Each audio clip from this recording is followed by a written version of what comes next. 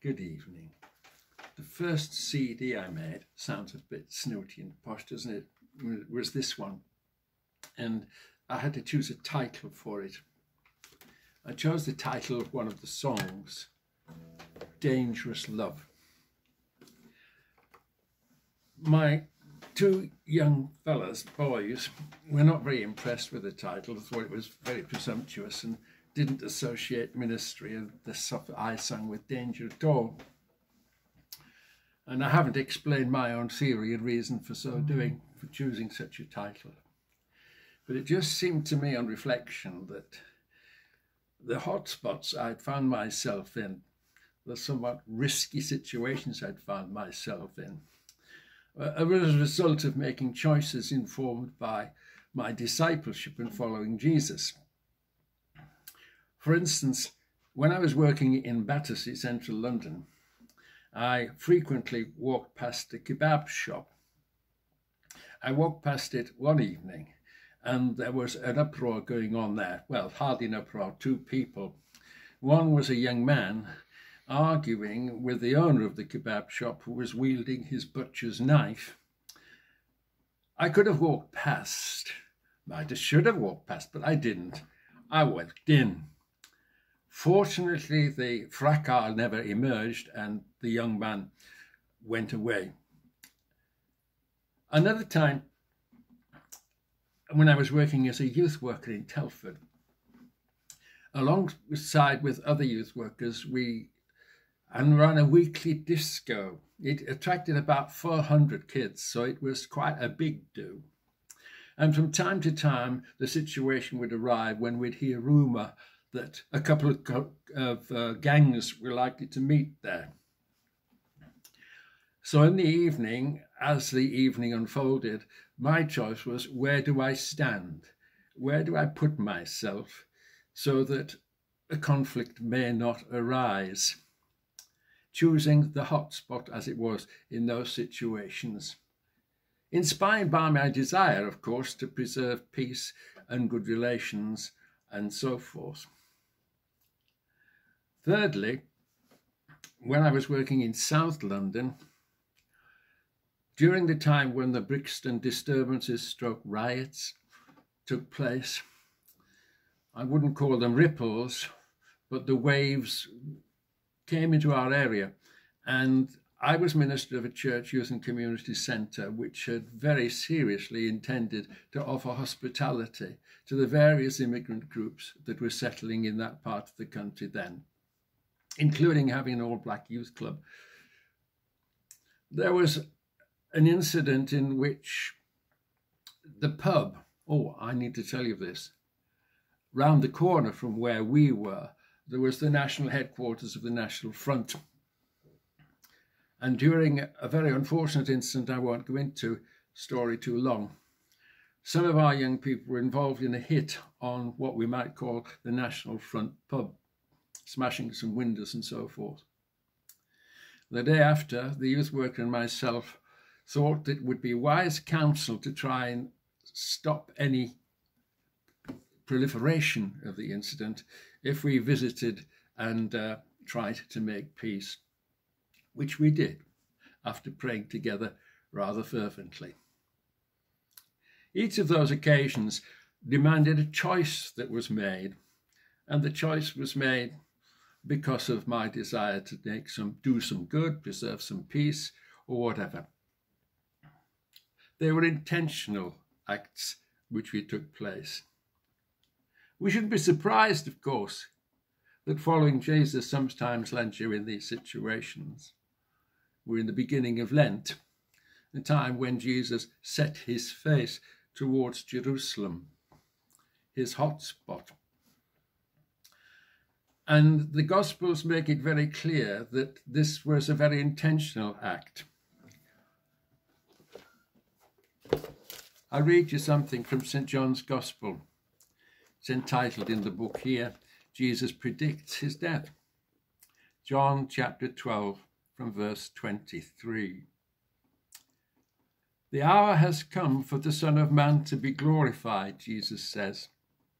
I tell you the truth, unless a grain of wheat falls to the ground and dies, it remains only a single seed. But if it dies, it produces many seeds. The man who loves his life will lose it. The man who hates his life in this world will keep it for eternal life. Whoever serves me must follow me, and where I am, my servant will also be. My Father will honor the one who serves me. Now my heart is troubled, and what shall I say? Father, save me from this hour? No, it was for this very reason I came to this hour. Father, glorify your name. Dangerous love, innit? Dangerous thing is love. Time for the song.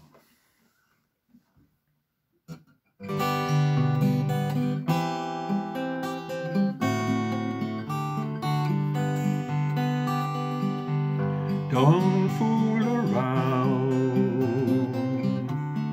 with my love for you. Try to understand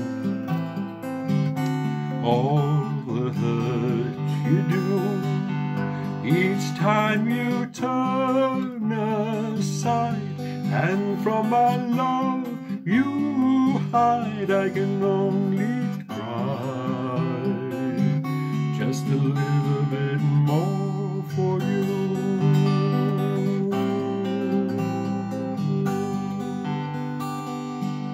I've tried so hard to show my love for you, done more than anyone expected me to do.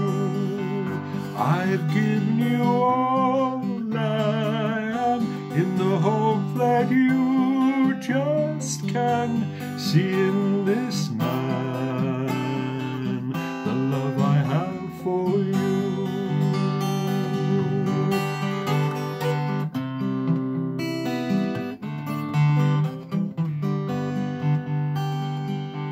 I hope by now you know what love can mean, the pain and joy, freedom, fidelity, to risk a broken heart for the sake of one small part in the great design. It's all I want with you. Don't fool around with my love for you.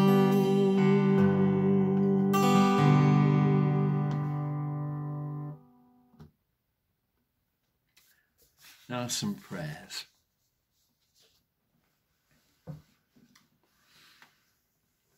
Come follow me, said Jesus. A new life beckoned, full of promise, full of hope, not without risk. A new life, full of surprises, new experiences, challenges, and uncertainty. We give thanks for those who have been followers throughout the centuries. So many who have surrendered themselves to peacemaking, reconciliation, and courageous action. Now we pray, reveal to us what such a life looks like today. We are mindful that we live in relative safety and secure circumstances, and a culture which is cautious when it comes to risk-taking. It is not so for everyone. We pray for those whose very faithfulness, worship, and service put them in danger.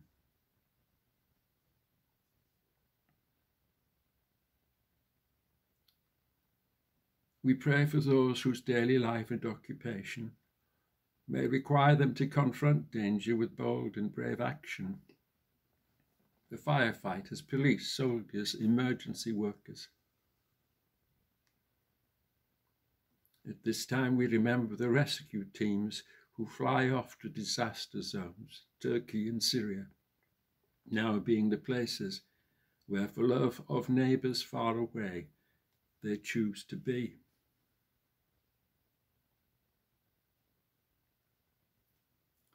We pray that in our churches we may be capable of bold decision-making, courageous preaching, sensitive and inclusive pastoral care. May the Holy Spirit of Jesus enable us to address and deal with the challenges that confront us as we seek to live hopefully, faithfully and lovingly, always seeking to prosper justice and peace. And now this day is ending. May the peace of the Lord be with us. The Holy Spirit reassure us and anoint us in the morning as surely as the dawn will break. And as we remember at this time and approach Jesus' hot spot in Jerusalem, we're surely conscious of all that people did to him. But we remember that its focus for is all that Jesus did for us.